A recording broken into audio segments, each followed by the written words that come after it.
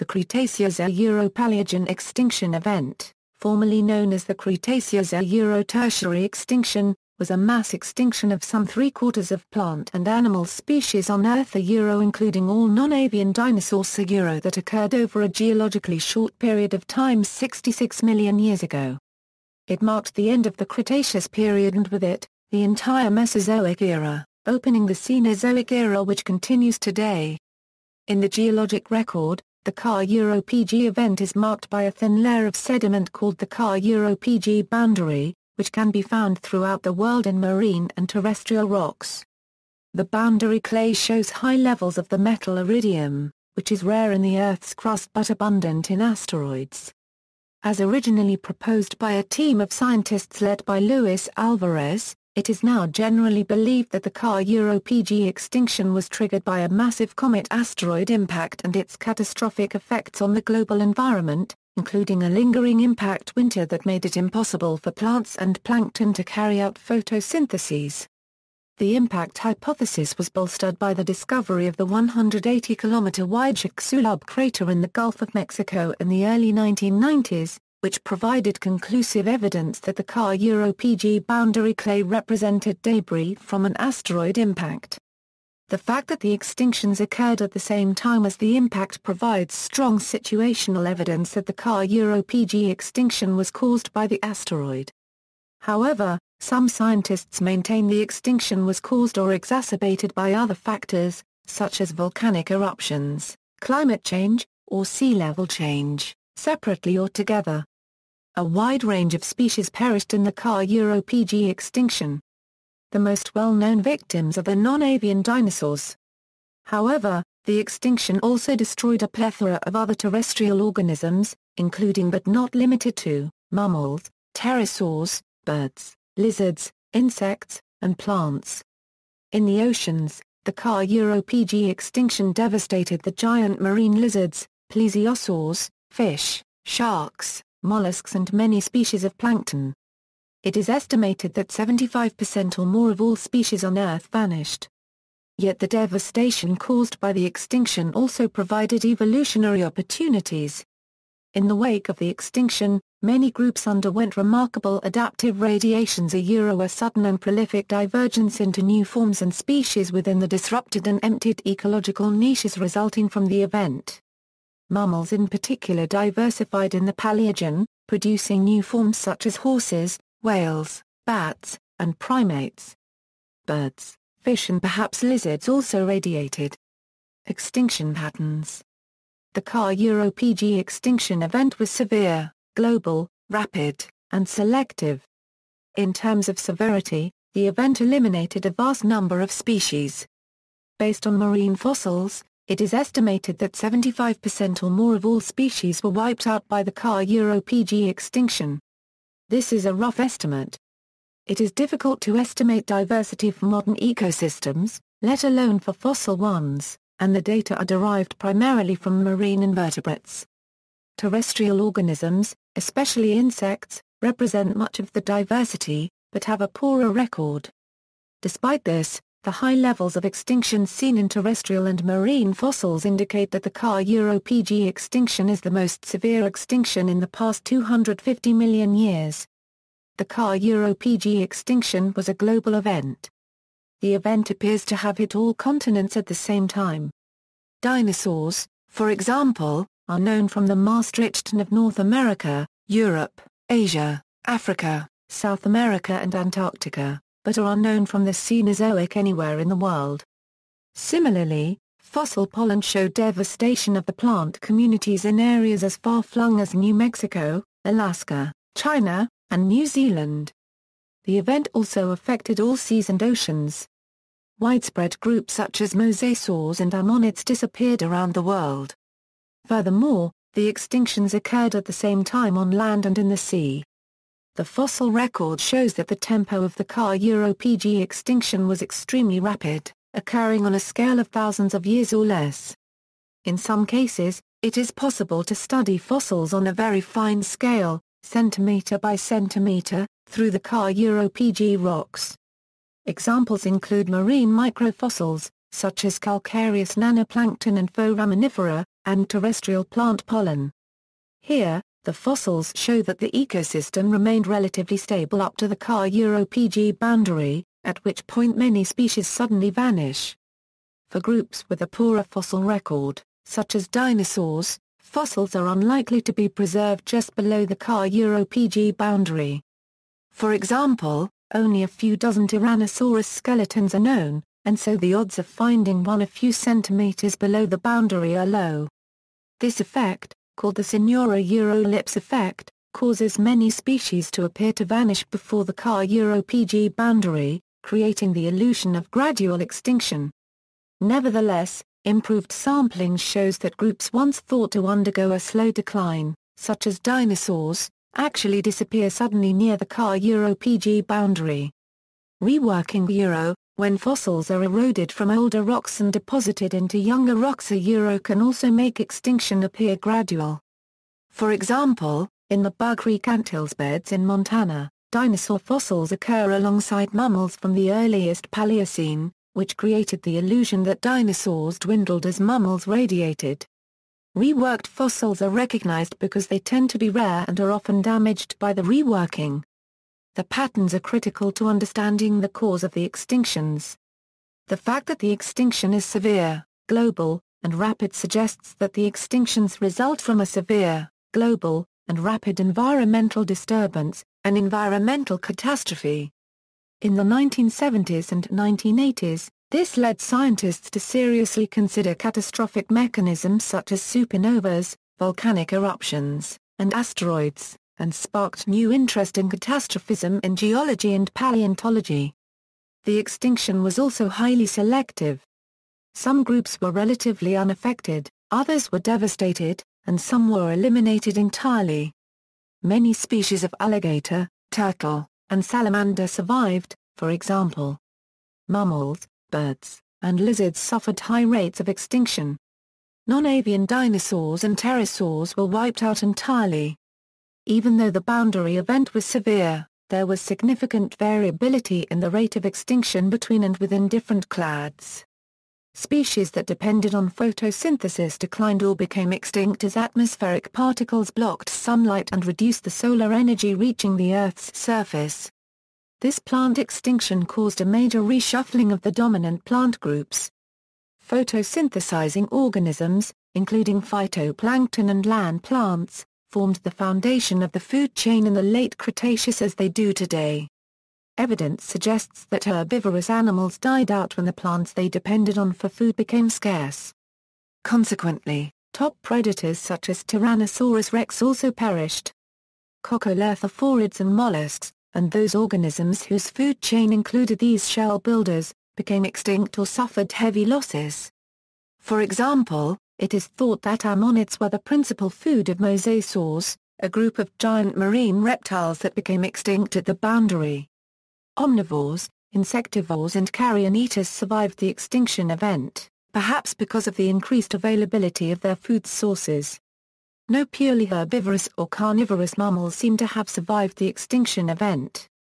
Rather, the surviving mammals and birds fed on insects, worms, and snails, which in turn fed on dead plant and animal matter. Scientists hypothesize that these organisms survived the collapse of plant-based food chains because they fed on detritus. In stream communities, few animal groups became extinct because stream communities rely less directly on food from living plants and more on detritus that washes in from land, buffering them from extinction. Similar, but more complex patterns have been found in the oceans. Extinction was more severe among animals living in the water column than among animals living on or in the sea floor. Animals in the water column are almost entirely dependent on primary production from living phytoplankton, while animals living on or in the ocean floor feed on detritus or can switch to detritus feeding. The largest air-breathing survivors of the event, crocodiliforms and champsosaurs, were semi-aquatic and had access to detritus.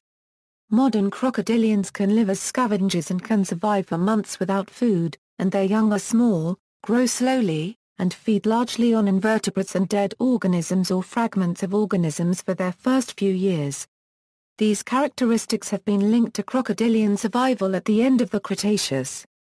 After the Car-Euro-PG extinction event, biodiversity required substantial time to recover, despite the existence of abundant vacant ecological niches. Microbiota. The Car-Euro-PG boundary represents one of the most dramatic turnovers in the fossil record for various calcareous nanoplankton that formed the calcium deposits that gave the Cretaceous its name. The turnover in this group is clearly marked at the species level. Statistical analysis of marine losses at this time suggests that the decrease in diversity was caused more by a sharp increase in extinctions than by a decrease in speciation. The Car-Euro-PG boundary record of dinoflagellates is not as well understood, mainly because only microbial cysts provide a fossil record, and not all dinoflagellate species have cyst-forming stages, thereby likely causing diversity to be underestimated. Recent studies indicate that there were no major shifts in dinoflagellates through the boundary layer. Radiolaria have left a geological record since at least the Ordovician times, and their mineral fossil skeletons can be tracked across the Car-Euro-PG boundary. There is no evidence of mass extinction of these organisms, and there is support for high productivity of these species in southern high latitudes as a result of cooling temperatures in the early Paleocene. Approximately 46% of diatom species survived the transition from the Cretaceous to the Upper Paleocene. This suggests a significant turnover in species, but not a catastrophic extinction of diatoms, across the Car-Euro-PG boundary. The occurrence of planktonic foraminifera across the Car-Euro-PG boundary has been studied since the 1930s. Research spurred by the possibility of an impact event at the Car-Euro-PG boundary resulted in numerous publications detailing planktonic foraminiferal extinction at the boundary. However, there is debate ongoing between groups that believe the evidence indicates substantial extinction of these species at the Car-Euro-PG boundary, and those who believe the evidence supports multiple extinctions and expansions through the boundary. Numerous species of benthic foraminifera became extinct during the Car-Euro-PG extinction event, presumably because they depend on organic debris for nutrients, since the biomass in the ocean is thought to have decreased. However, as the marine microbiota recovered, it is thought that increased speciation of benthic foraminifera resulted from the increase in food sources. Phytoplankton recovery in the early Paleocene provided the food source to support large benthic foraminiferal assemblages, which are mainly detritus feeding. Ultimate recovery of the benthic populations occurred over several stages lasting several 100,000 years into the early Paleocene. Marine invertebrates. There is variability in the fossil record as to the extinction rate of marine invertebrates across the Car-Euro-PG boundary. The apparent rate is influenced by the lack of fossil records rather than actual extinction. Ostracods, a class of small crustaceans that were prevalent in the upper Maastrichtian, left fossil deposits in a variety of locations. A review of these fossils shows that ostracod diversity was lower in the Paleocene than any other time in the Cenozoic. However, current research cannot ascertain whether the extinctions occurred prior to or during the boundary interval itself. Approximately 60% of late Cretaceous Scaractinia coral genera failed to cross the Car-Euro-PG boundary into the Paleocene. Further analysis of the coral extinctions shows that approximately 98% of colonial species, ones that inhabit warm, shallow tropical waters, became extinct. The solitary corals, which generally do not form reefs and inhabit colder and deeper areas of the ocean, were less impacted by the Car-Euro-PG boundary. Colonial coral species rely upon symbiosis with photosynthetic algae, which collapsed due to the events surrounding the Car-Euro-PG boundary. However, the use of data from coral fossils to support Car-Euro-PG extinction and subsequent Paleocene recovery must be weighed against the changes that occurred in coral ecosystems through the Car-Euro-PG boundary. The numbers of cephalopod, echinoderm, and bivalve genera exhibited significant diminution after the Car-Euro-PG boundary. Most species of brachiopods, a small phylum of marine invertebrates, survived the Car-Euro-PG extinction event and diversified during the early Paleocene. Except for nautiloids and coraloids, all other species of the molluscan class Cephalopoda became extinct at the Car-Euro-PG boundary. These included the ecologically significant belemnoids, as well as the ammonoids, a group of highly diverse, numerous, and widely distributed shelled cephalopods. Researchers have pointed out that the reproductive strategy of the surviving nautiloids, which rely upon few and larger eggs, played a role in outsurviving their ammonoid counterparts through the extinction event. The ammonoids utilized a planktonic strategy of reproduction, which would have been devastated by the Ca-Euro-PG extinction event. Additional research has shown that subsequent to this elimination of ammonoids from the global biota, nautiloids began an evolutionary radiation into shell shapes and complexities theretofore known only from ammonoids.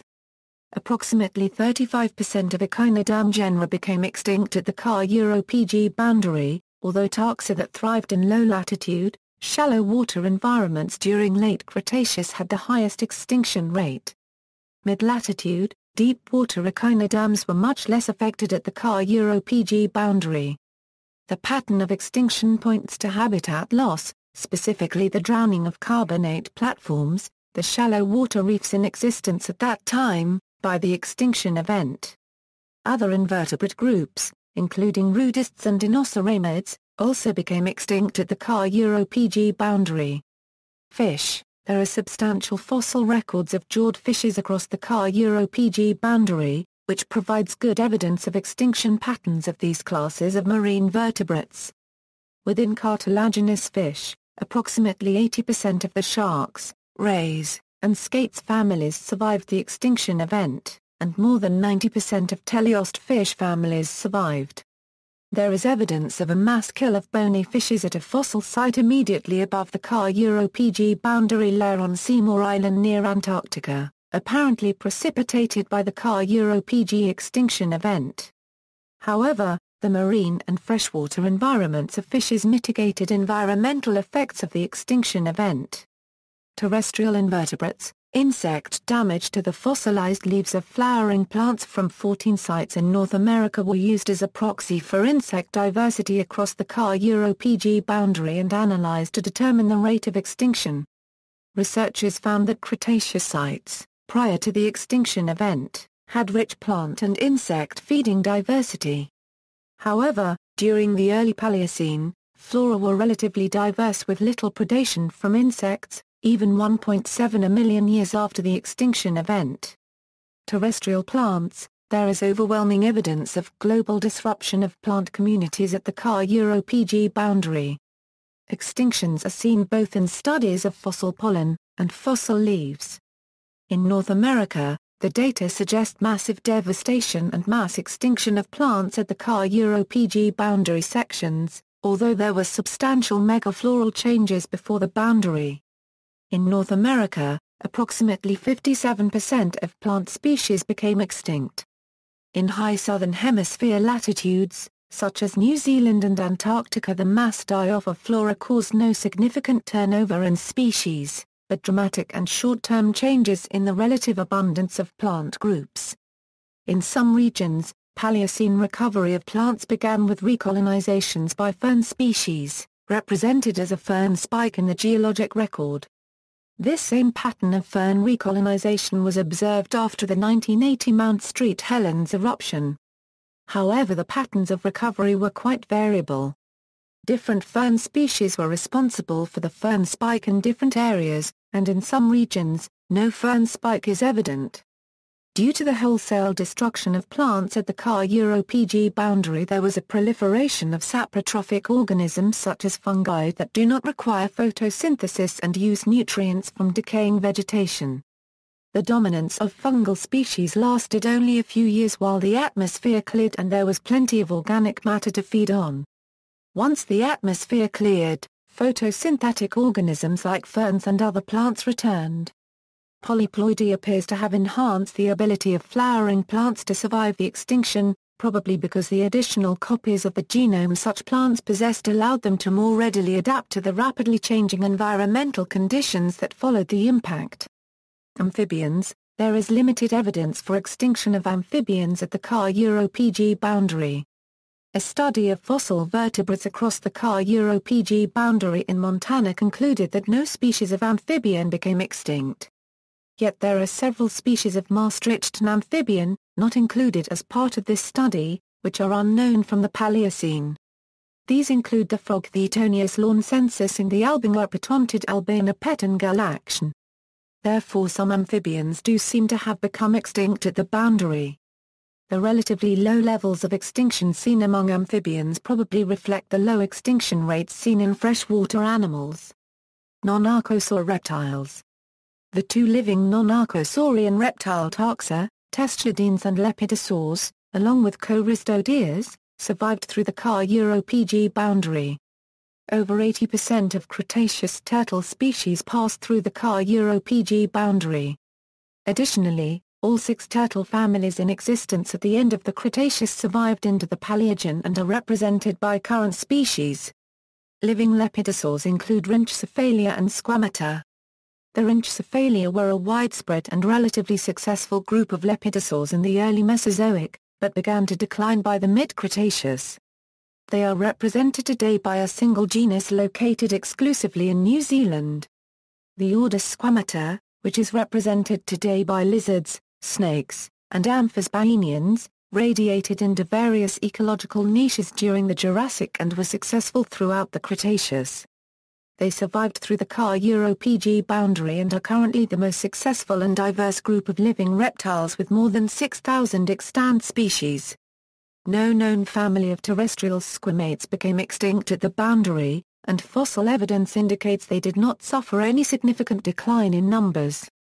Their small size, adaptable metabolism, and ability to move to more favorable habitats were key factors in their survivability during the late Cretaceous and early Paleocene. Giant non-archosaurian aquatic reptiles such as mosasaurs and plesiosaurs, which were the top marine predators of their time, became extinct by the end of the Cretaceous. This is most likely due to their size, which meant they were less able to adapt during the aftermath of the extinction event. Archosaurs. The archosaur clade includes 2 living orders, crocodilians and dinosaurs, along with the extinct non-avian dinosaurs and pterosaurs. Crocodiliforms. 10 families of crocodilians or their close relatives are represented in the Maastrichtian fossil records, of which 5 died out prior to the Ca-Euro-Pg boundary. 5 families have both Maastrichtian and Paleocene fossil representatives. All of the surviving families of crocodiliforms inhabited freshwater and terrestrial environments except for the Dirosauridae, which lived in freshwater and marine locations. Approximately 50% of crocodiliform representatives survived across the Ca-Euro-Pg boundary, the only apparent trend being that no large crocodiles survived. Crocodiliform survivability across the boundary may have resulted from their aquatic niche and ability to burrow, which reduced susceptibility to negative environmental effects at the boundary. Juve and colleagues suggested in 2008 that juvenile marine crocodiliforms lived in freshwater environments like modern marine crocodile juveniles, which would have helped them survive where other marine reptiles became extinct. Freshwater environments were not as strongly affected by the Ca-Euro-Pg extinction event as marine environments. The Choristodera, a generally crocodile-like group of uncertain phylogeny, also survived the event, only to go extinct in the Miocene. Pterosaurs. One family of pterosaurs, Azhdarchidae, was definitely present in the Maastrichtian, and it became extinct at the Ca-Euro-Pg boundary. These large pterosaurs were the last representatives of a declining group that contained 10 families during the mid-Cretaceous. Smaller pterosaurs became extinct prior to the Maastrichtian during a period that saw a decline in smaller animal species while larger species became more prevalent. Recently, several pterosaur taxa have been discovered dating to the Campanian Maastrichtian, such as the Ornitholcherids pixie and Ornitholcherus, possible pteranodontids and nyctosaurids, and a tapir. While this was occurring, modern birds were undergoing diversification and replacing archaic birds and pterosaur groups, possibly due to direct competition, or they simply filled empty niches. Birds. Most paleontologists regard birds as the only surviving dinosaurs. It was thought that all non-Neornithian birds became extinct, including flourishing groups like Enantiornithines and Hesperornithiforms. More recent research, however, suggests that one or more non-neornithine birds may have survived the extinction event. Several analyses of bird fossils show divergence of species prior to the Ca-Euro-Pg boundary, and that duck, chicken and ratite bird relatives coexisted with non-avian dinosaurs. Large collections of bird fossils representing a range of different species provides definitive evidence for the persistence of archaic birds to within 300,000 years of the Ca-Euro-Pg boundary. None of them are known to survive into the Paleogene, and their persistence into the latest Maastricht therefore provides strong evidence for a mass extinction of archaic birds coinciding with the Chicxulub asteroid impact. A small fraction of the Cretaceous bird species survived the impact, giving rise to today's birds. So far, only a single bird species, which has not been named, has been confidently identified from both above and below the Ca-Euro-Pg boundary. The only bird group known for certain to have survived the Ca-Euro-Pg boundary is the neornithines. Neornithines may have been able to survive the extinction as a result of their abilities to dive, swim, or seek shelter in water and marshlands. Many species of neornithines can build burrows, or nest in tree holes or termite nests, all of which provided shelter from the environmental effects at the Ca-Euro-Pg boundary. Long-term survival past the boundary was assured as a result of filling ecological niches left empty by extinction of non-avian dinosaurs. Non-avian dinosaurs. Excluding a few controversial claims, scientists agree that all non-avian dinosaurs became extinct at the Ca-Euro-Pg boundary. The dinosaur fossil record has been interpreted to show both a decline in diversity and no decline in diversity during the last few million years of the Cretaceous, and it may be that the quality of the dinosaur fossil record is simply not good enough to permit researchers to distinguish between the options. Since there is no evidence that late Maastricht non-avian dinosaurs could burrow, swim or dive, they were unable to shelter themselves from the worst parts of any environmental stress that occurred at the Ca-Euro-Pg boundary. It is possible that small dinosaurs did survive, but they would have been deprived of food as both herbivorous dinosaurs would have found plant material scarce, and carnivores would have quickly found prey in short supply. The growing consensus about the endothermy of dinosaurs helps to understand their full extinction in contrast with their close relatives, the crocodilians. Ectothermic crocodiles have very limited needs for food while endothermic animals of similar size need much more food to sustain their faster metabolism. Thus, under the circumstances of food chain disruption previously mentioned, non-avian dinosaurs died, while some crocodiles survived. In this context, the survival of other endothermic animals, such as some birds and mammals, could be due, among other reasons, to their smaller needs for food, related to their small size at the extinction epoch. Whether the extinction occurred gradually or very suddenly has been debated, as both views have support in the fossil record. A study of 29 fossil sites in Catalan Pyrenees of Europe in 2010 supports that dinosaurs there had great diversity until the asteroid impact, with over 100 living species. However, more recent research indicates that this figure is obscured by taphonomical biases and the scarcity of the continental fossil record. The results of this study, which were based on estimated real global biodiversity, showed that between 628 and 1078 non-avian dinosaur species were alive at the end of the Cretaceous and underwent sudden extinction after the Cretaceous Euro-Paleogene extinction event. Alternatively, interpretation based on the fossil-bearing rocks along the Red Deer River in Alberta, Canada, supports the gradual extinction of non-avian dinosaurs. During the last 10 million years of the Cretaceous layers there, the number of dinosaur species seems to have decreased from about 45 to about 12. Other scientists have pointed out the same. Several researchers support the existence of Paleocene dinosaurs. Evidence of this existence is based on the discovery of dinosaur remains in the Hell Creek Formation up to 1.3 am above and 40,000 years later than the Ca-Euro-Pg boundary. Pollen samples recovered near a fossilized hadrosaur femur recovered in the Ojo Alamo sandstone at the San Juan River indicate that the animal lived during the Cenozoic, approximately 64.5 ma. If their existence past the Ca-Euro-Pg boundary can be confirmed, these hadrosaurids would be considered a dead clade walking. Scientific consensus is that these fossils were eroded from their original locations and then reburied in much later sediments. Mammals. All major Cretaceous mammalian lineages, including monotrems, multituberculates, marsupials and placentals, dryolistodians, and gondwanathers survived the Car-Euro-PG extinction event, although they suffered losses. In particular, marsupials largely disappeared from North America, and the Asian delta theroidans, primitive relatives of extant marsupials, became extinct.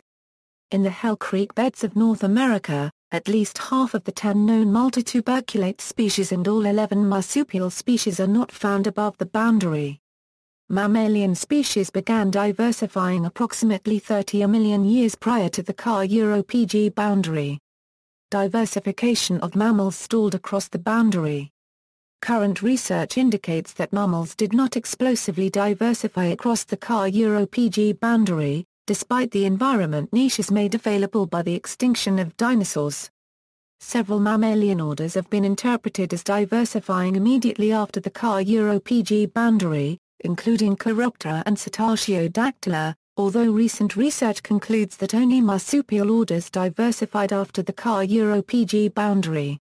Car-Euro-PG boundary mammalian species were generally small, comparable in size to rats. This small size would have helped them to find shelter in protected environments. In addition, it is postulated that some early monotrems, marsupials, and placentals were semi-aquatic or burrowing, as there are multiple mammalian lineages with such habits today.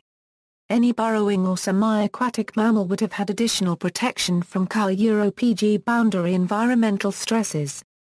Evidence: North American fossils. In North American terrestrial sequences, the extinction event is best represented by the marked discrepancy between the rich and relatively abundant late Maastrichtian palynomorph record and the post-boundary fern spike. At present, the most informative sequence of dinosaur-bearing rocks in the world from the Car-Euro-PG boundary is found in western North America, particularly the late Maastrichtian Age Hell Creek Formation of Montana, U.S. This formation, when compared with the older Judith River Dinosaur Park formations, provides information on the changes in dinosaur populations over the last 10 million years of the Cretaceous. These fossil beds are geographically limited, covering only part of one continent. The Mid-Euro-Late Campanian formations show a greater diversity of dinosaurs than any other single group of rocks. The late Maastrichtian rocks contain the largest members of several major clades: Tyrannosaurus, Ankylosaurus, Pachycephalosaurus, Triceratops and Torosaurus, which suggests food was plentiful immediately prior to the extinction. In addition to rich dinosaur fossils, there are also plant fossils that illustrate the reduction in plant species across the Car-Euro-PG boundary. In the sediments below the Car-Euro-PG boundary, the dominant plant remains are angiosperm pollen grains, but the actual boundary layer contains little pollen and is dominated by fern spores. Normal pollen levels gradually resume above the boundary layer. This is reminiscent of areas blighted by modern volcanic eruptions, where the recovery is led by ferns, which are later replaced by larger angiosperm plants. Marine fossils. The mass extinction of marine plankton appears to have been abrupt and right at the Car-Euro-PG boundary. Ammonite genera became extinct at or near the Car-Euro-PG boundary. However, there was a smaller and slower extinction of ammonite genera prior to the boundary that was associated with a late Cretaceous marine regression. The gradual extinction of most inoceramid bivalves began well before the Car-Euro-PG boundary, and a small, gradual reduction in ammonite diversity occurred throughout the very late Cretaceous. Further analysis shows that several processes were in progress in the late Cretaceous and partially overlapped in time, then ended with the abrupt mass extinction. Megatsunamis. The scientific consensus is that bolide impacted the Car-Euro-PG boundary, left tsunami deposits and sediments around the area of the Caribbean Sea and Gulf of Mexico. These deposits have been identified in the La Popa Basin in northeastern Mexico, platform carbonates in northeastern Brazil, and Atlantic deep-sea sediments. Duration. The length of time taken for the extinction to occur is a controversial issue. because some theories about the extinction's causes require a rapid extinction over a relatively short period while others require longer periods. The issue is difficult to resolve because of the Cenozoic Era ellipse effect. That is, the fossil record is so incomplete that most extinct species probably died out long after the most recent fossil that has been found. Scientists have also found very few continuous beds of fossil-bearing rock which cover a time range from several million years before the Cenozoic extinction to a few million years after it. Chicxulub asteroid impact. Evidence for impact. In 1980, a team of researchers consisting of Nobel Prize-winning physicist Luis Alvarez, his son geologist Walter Alvarez, and chemists Frank Acero and Helen Michel discovered that sedimentary layers found all over the world at the Cretaceous-Euro-Paleogene boundary contain a concentration of iridium many times greater than normal. Iridium is extremely rare in Earth's crust because it is a siderophile element, and therefore most of it traveled with the iron as it sank into Earth's core during planetary differentiation. As iridium remains abundant in most asteroids and comets, the Alvarez team suggested that an asteroid struck the Earth at the time of the Cenozoic boundary. There were earlier speculations on the possibility of an impact event, but this was the first hard evidence of an impact. This hypothesis was viewed as radical when first proposed, but additional evidence soon emerged. The boundary clay was found to be full of minutes spherules of rock, crystallized from droplets of molten rock formed by the impact. Shocked quartz and other minerals were also identified in the Cenozoic boundary.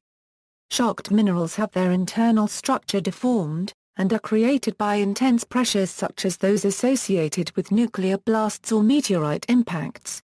The identification of giant tsunami beds along the Gulf Coast and the Caribbean also provided evidence for impact, and suggested that the impact may have occurred nearby, as did the discovery that the Cenozoic boundary became thicker in the southern United States, with meter-thick beds of debris occurring in northern New Mexico. Further research identified the giant Chicxulub crater, buried under Chicxulub on the coast of Yucatan, Mexico, as the source of the Cenozoic boundary clay. Identified in 1990 based on work by geophysicist Glenn Penfield in 1978, the crater is oval, with an average diameter of roughly 180 kilometers, about the size calculated by the Alvarez team. The discovery of the crater a necessary prediction of the impact hypothesis provided conclusive evidence for a Cenozoic impact, and strengthened the hypothesis that the extinction was caused by an impact. In 2007, a hypothesis was put forth that argued the impact that killed the dinosaurs belonged to the Baptistina family of asteroids. Concerns have been raised regarding the reputed link, in part because very few solid observational constraints exist of the asteroid or family. Indeed, it was recently discovered that 298 Baptistina does not share the same chemical signature as the source of the Cenozoic impact. Although this finding may make the link between the Baptistina family and Cenozoic impact more difficult to substantiate, it does not preclude the possibility. A 2011 WISE study of reflected light from the asteroids of the family estimated the breakup at 80 mr, giving it insufficient time to shift orbits and impact the Earth by 65 mr. Paul Wren of the Berkeley Geochronology Center has reported that the date of the asteroid event is 66.043 A plus or minus 0.011 million years ago, based on Argon dating. He further posits that the mass extinction occurred within 33,000 years of this date.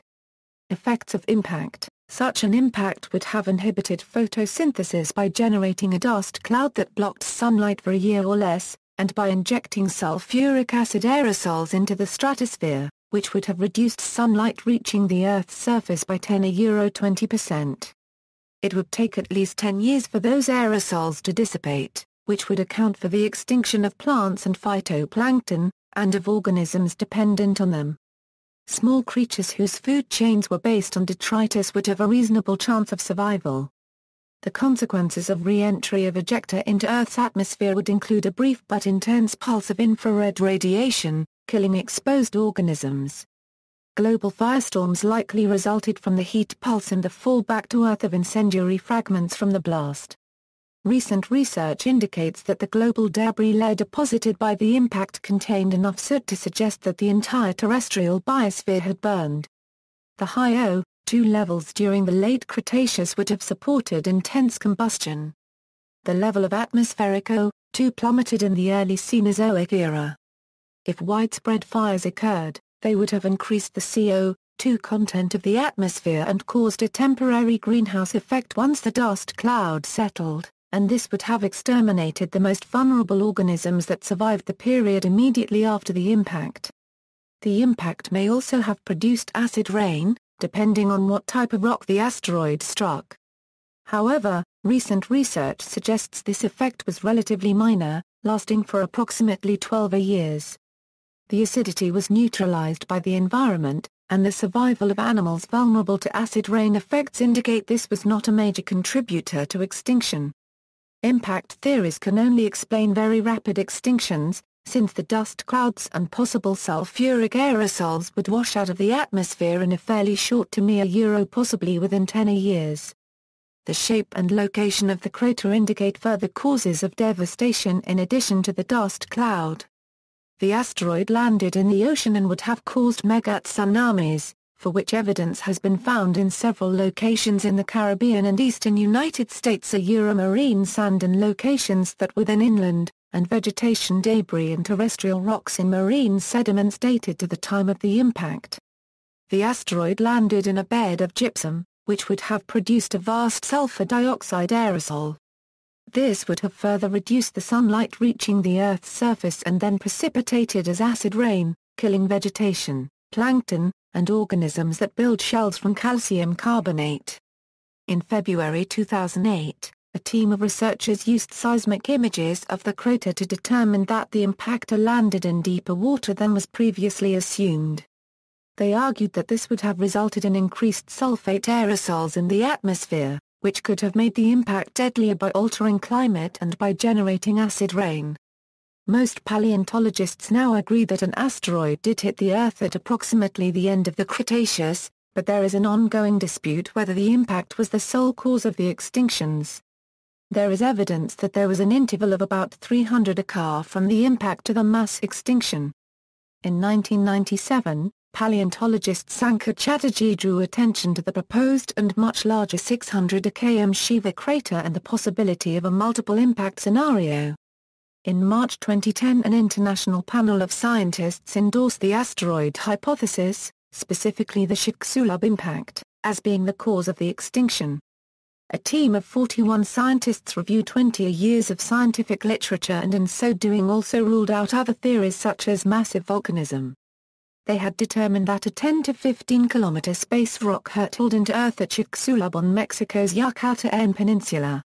The collision would have released the same energy as 100 teratons of TNT, over a billion times the energy of the atomic bombings of Hiroshima and Nagasaki. Alternative hypotheses: the fact that the extinctions occur at the same time as the Chicxulub asteroid impact strongly supports the impact hypothesis of extinction. However, some scientists continue to dispute the role of the Chicxulub impact in driving the extinction, and to suggest that other events may have contributed to the end Cretaceous mass extinction. In particular, volcanic eruptions, climate change, sea level change, and other impact events have been suggested to play a role in driving the Ca-PG extinction. Deccan traps. Before 2000, arguments that the Deccan Traps flood basalts caused the extinction were usually linked to the view that the extinction was gradual, as the flood basalt events were thought to have started around 68 AMA and lasted more than 2 million years. The most recent evidence shows that the traps erupted over a period of 800,000 years spanning the Ca-PG boundary, and therefore may be responsible for the extinction and the delayed biotic recovery thereafter. The Deccan Traps could have caused extinction through several mechanisms, including the release of dust and sulfuric aerosols into the air, which might have blocked sunlight and thereby reduced photosynthesis in plants.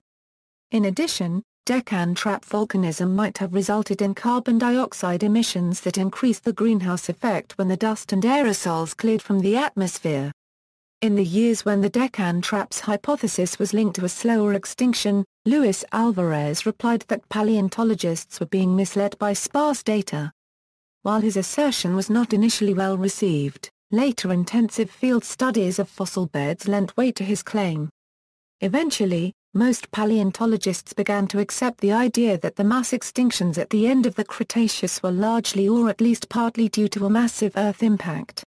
However, even Walter Alvarez has acknowledged that there were other major changes on Earth even before the impact, such as a drop in sea level and massive volcanic eruptions that produced the Indian Deccan Traps, and these may have contributed to the extinctions. Multiple impact event. Several other craters also appear to have been formed about the time of the Ca-Euro-PG boundary. This suggests the possibility of near-simultaneous multiple impacts, perhaps from a fragmented asteroidal object, similar to the Schumacher-Euro-Levy 9 impact with Jupiter. In addition to the 180 km Chicxulub crater, there is the 24 km Boltysh crater in Ukraine, the 20 km Silverpit crater, a suspected impact crater in the North Sea, and the controversial and much larger 600 km Shiva crater. Any other craters that might have formed in the Tethys Ocean would have been obscured by tectonic events like the relentless northward drift of Africa and India. Maastrichtian sea level regression in the north and ingression in the south. There is clear evidence that sea levels fell in the final stage of the Cretaceous by more than at any other time in the Mesozoic Era. In some Maastrichtian stage rock layers from various parts of the world, the later layers are terrestrial. Earlier layers represent shorelines and the earliest layers represent seabeds. These layers do not show the tilting and distortion associated with mountain building, therefore, the likeliest explanation is a regression, that is, a drop in sea level. There is no direct evidence for the cause of the regression, but the explanation currently accepted as most likely is that the mid-ocean ridges became less active and therefore sank under their own weight. A severe regression would have greatly reduced the continental shelf area, which is the most species-rich part of the sea, and therefore could have been enough to cause a marine mass extinction. However, research concludes that this change would have been insufficient to cause the observed level of ammonite extinction. The regression would also have caused climate changes, partly by disrupting winds and ocean currents and partly by reducing the Earth's albedo and therefore increasing global temperatures. Marine regression also resulted in the loss of apouric seas, such as the western interior seaway of North America. The loss of these seas greatly altered habitats, removing coastal plains that 10 million years before had been host to diverse communities such as are found in rocks of the Dinosaur Park Formation. Another consequence was an expansion of freshwater environments, since continental runoff now had longer distances to travel before reaching oceans. While this change was favorable to freshwater vertebrates, those that prefer marine environments, such as sharks, suffered. An interesting aspect, very poorly studied up to now, is that in coincidence with the regression in the northern hemisphere, southern continents experienced a massive marine ingression, the first related to the Atlantic Ocean, that formed at least 3 vast apouric seas in South America. One of them, over the Austral Basin, flooded southernmost Patagonia. Another one flooded central Patagonia, reaching the Andes foothills, and the northernmost, entering across central Argentina, flooded the center of the country and reached southern Bolivia in the Potosi Basin. Multiple causes. In a review article, J. David Archibald and David E. Fastovsky discussed a scenario combining 3 major postulated causes: volcanism, marine regression, and extraterrestrial impact. In this scenario, terrestrial and marine communities were stressed by the changes in and loss of habitats. Dinosaurs, as the largest vertebrates, were the first affected by environmental changes, and their diversity declined. At the same time, particulate materials from volcanism cooled and dried areas of the globe. Then, an impact event occurred, causing collapses in photosynthesis-based food chains, both in the already stressed terrestrial food chains and in the marine food chains. The major difference between this hypothesis and the single-cause hypotheses is that its proponents view the suggested single causes as either not sufficient in strength to cause the extinctions or not likely to produce the taxonomic pattern of the extinction. Recovery in radiation. The Ca-Euro-Pg extinction had a profound effect on the evolution of life on Earth. The elimination of dominant Cretaceous groups allowed other organisms to take their place, sparing a remarkable series of adaptive radiations in the Paleogene. The most striking example is the replacement of dinosaurs by mammals. After the Ca-Euro-Pg extinction, mammals evolved rapidly to fill the niches left vacant by the dinosaurs. Within mammalian genera, new species were approximately 9.1% larger after the Ca-Euro-Pg boundary. Other groups also underwent major radiations. Based on molecular sequencing and fossil dating, neoaves appeared to radiate after the Ca-Euro-Pg boundary. They even produced giant, flightless forms, such as the herbivorous Gastornis and Dromornithidae, and the predatory Phorus haesidae. The extinction of Cretaceous lizards and snakes may have led to the radiation of modern groups such as iguanas, monitor lizards, and boas. On land, giant boid and enormous mad-swannid snakes appeared, and in the seas, giant sea snakes radiated. Teleost fish diversified explosively, filling the niches left vacant by the extinction. Groups appearing in the Paleocene and Eocene include billfish, tunas, eels, and flatfish. Major changes are also seen in Paleogene insect communities. Many groups of ants were present in the Cretaceous, but in the Eocene ants became dominant and diverse, with larger colonies. Butterflies diversified as well, perhaps to take the place of leaf-eating insects wiped out by the extinction. The advanced mound-building termites, Termitidae, also rose to prominence. See also, climate across Cretaceous-Paleogene boundary, late Devonian extinction, Ordoviciana-Euro-Silurian extinction event, Permiana-Euro-Triassic extinction event, Triassic-Euro-Jurassic extinction event, references and notes. Further reading. External links, The Great Chicxulub Debate 2004. Geological Society of London. 2004. Retrieved August 2, 2007. The Chicxulub Debate. Princeton University 2007. Retrieved August 2, 2007. McLean D. The Deccan Traps Volcanism Greenhouse Dinosaur Extinction Theory. University of Vermont. Retrieved August 2, 2007. Kring R. Chicxulub Impact Event, Understanding the Ca-Euro-T Boundary. NASA Space Imagery Center. Archived from the original on June 29, 2007. Retrieved August 2, 2007. Cowan R. The Ca-Euro-T Extinction. University of California Museum of Paleontology. Retrieved August 2, 2007. What Killed the Dinosaurs? University of California Museum of Paleontology 1995. Retrieved August 2, 2007. Rincon, P. Dinosaur Impact Theory Challenged. BBC News. Retrieved August 2, 2007. Labatt R. Dinosaur Killer Asteroid Only One Part of New Qa-Rupal-Whammy Theory. National Geographic News. Retrieved August 2, 2007. Allen, Richard. Dinosaurs Wiped Out by Asteroid Impact That Turned Earth into a Hellish Place. London, The Daily Telegraph. Retrieved March 5, 2010.